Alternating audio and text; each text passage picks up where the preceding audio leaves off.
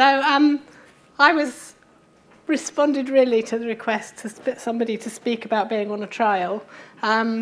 So why am I on a trial? So in a sort of short version, my story is I was diagnosed with ocular melanoma in 2009, and I had plaque therapy. It recurred in 2015, and I had further plaque therapy and some laser treatment, which was not successful, so I had my eye enucleated in January 2016. In March this year, on scanning, I was found to have metastases in my liver. From there, it was hoped that I could have a resection, but at laparoscopy that was found not to be the case. And so I then went on to see what alternatives were available for me. Now, I want to emphasise, having listened to Ian this morning, that this is my story, and it doesn't reflect anything medical at all. He talked this morning about the importance of data and not opinion. So everything I'm going to talk about is opinion and not data. I chose the trial. We looked at lots of alternatives, tried to find out what was out there. And my scientific daughter found Documel, and I got an awful lot of help from the people here. We looked everywhere for advice and help, and sometimes I found that the information was overwhelming and too much, particularly when you've just had that sort of diagnosis. I think at times I was a bit like an ostrich in the stand, but my daughter definitely wasn't. We looked at different lines and looked at the options. I was HLA-2 negative, so was ruled out of the immunotherapy trial, which was a real blow at the time. You don't think about these things. You get the diagnosis and then you get hit with, feels like a blow after a blow. It's that roller coaster that we live on. So when I came to be put forward for the Delcath trial, it really was my only option and I had no choice. I just tried to deal with it. I found it helpful to trust decisions as they were made and move forward. And to look forward and not backwards. Things are changing all the time, and I think it's not helpful to look backwards because you've done the best you can at the time. We looked at the outcomes, but we also looked at the impact on our lives with things like travelling and side effects, and also the number of follow-up visits afterwards that would impact on our lives as a family. We also considered whether the trial would limit inclusion in other and future trials. And it was really hard to get that sort of information, but at the end of the day, I really didn't have a choice. I had to actually ask for a referral to Delcath. It wasn't something that was offered to me initially, and I only knew it was there because of Documel. My oncologist was a specialist, but not in OM or anything to do with liver.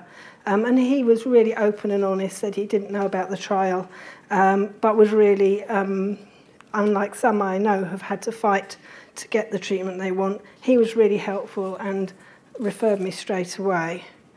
I knew being on a trial is a risk. I decided I did not need to know everything. I actually didn't watch the videos about what they actually do on the Delcath until after I'd had Delcath 2.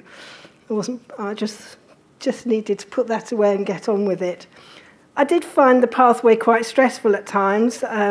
You go through the assessments, will you meet the criteria?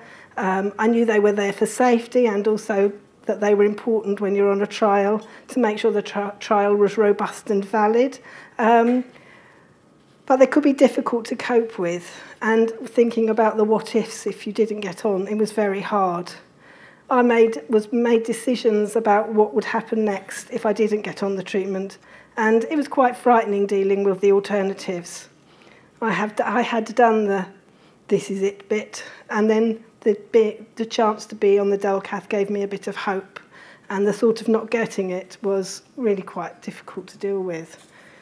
I found the process of the randomisation a bit like playing lottery with my life. The morning they sent off, I knew I had fulfilled the criteria. I knew all my information had been sent off to America, waiting for the phone call as to whether I was on the Delcath arm or the alternative arm was not an easy time. I felt enormously lucky to be accepted, but at times I almost feel, they talk about survivor guilt, don't they? I've had a bit of acceptance guilt because, you know, I know there are people that didn't get that arm, and I know the trial has been altered now, but it's quite a hard place to be at times, feeling very lucky to be on it, but knowing others haven't been so lucky.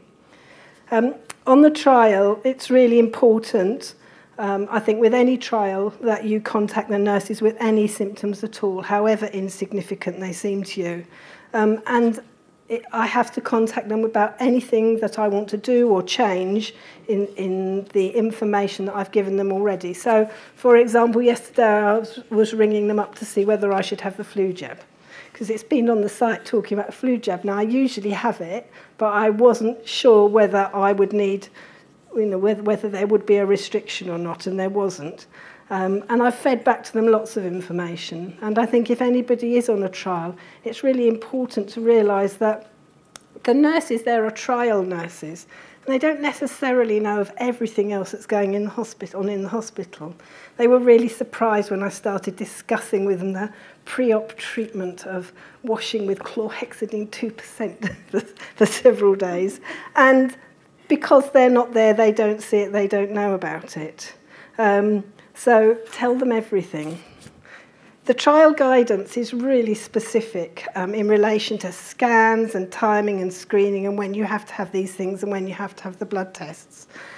As part of it, I have to complete questionnaires that include my symptoms, my quality of life, but they're only short and they're not an issue.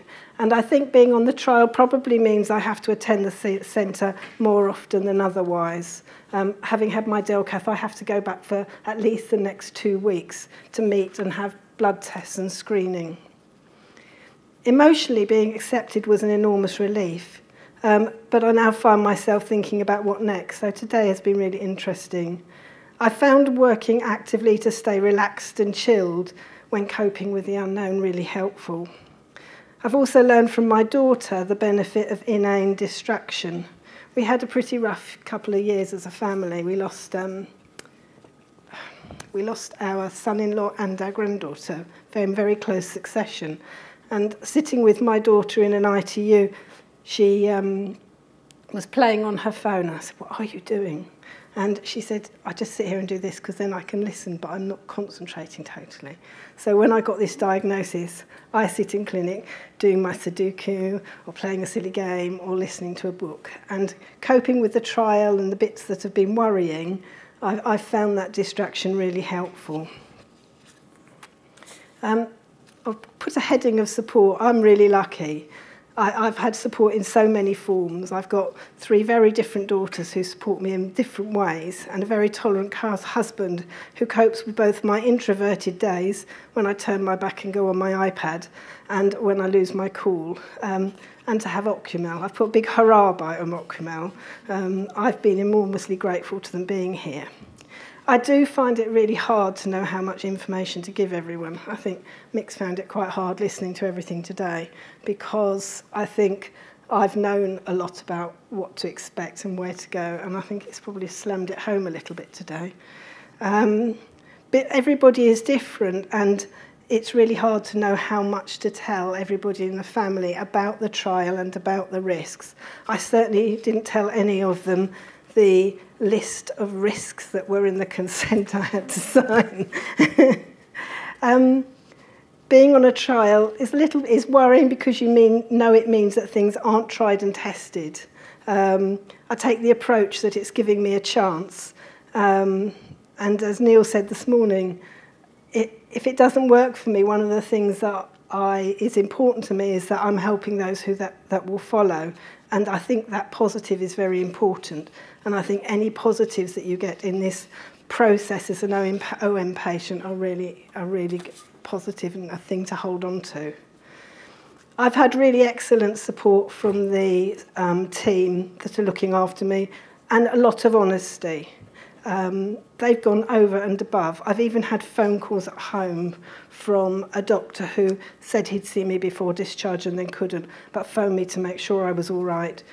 It doesn't stop a little niggling worry that they have my best outcomes at heart rather than the trial, but I will be watching them. I do have to want to say that I've worked in the NHS and I've heard some of the issues today, and I think it's really important that you trust the teams around you and to know that they really are doing their best for you. I know very few people in the NHS that aren't doing their best for their patients at all times. So a couple of things that have helped me through my pathway, and particularly through the trial, is a few people offer advice, and I sometimes put them on the site. And it's helped me to cope with going through a trial and having the treatment and coming home. So my 3 bits of final advice that have helped me are: take one day at a time, don't die 1,000 deaths, and live every day. And I have to say they're all easier to say than they are to do.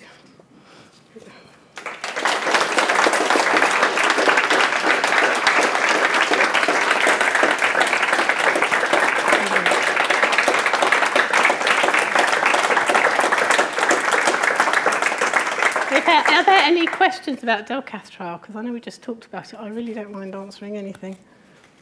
Yeah. Where were you being treated where they didn't know about it, and where did you go to have it? It was because I was diagnosed a long time ago.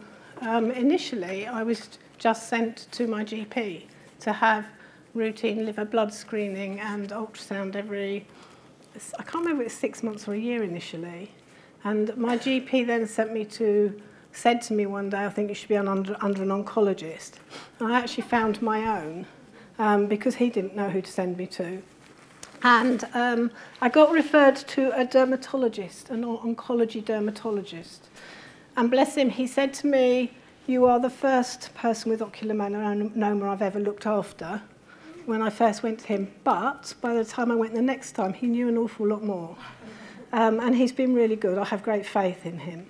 And he's been excellent. And I think with a rare disease, that's what's important. You know, we're all learning and taking things forward and sharing.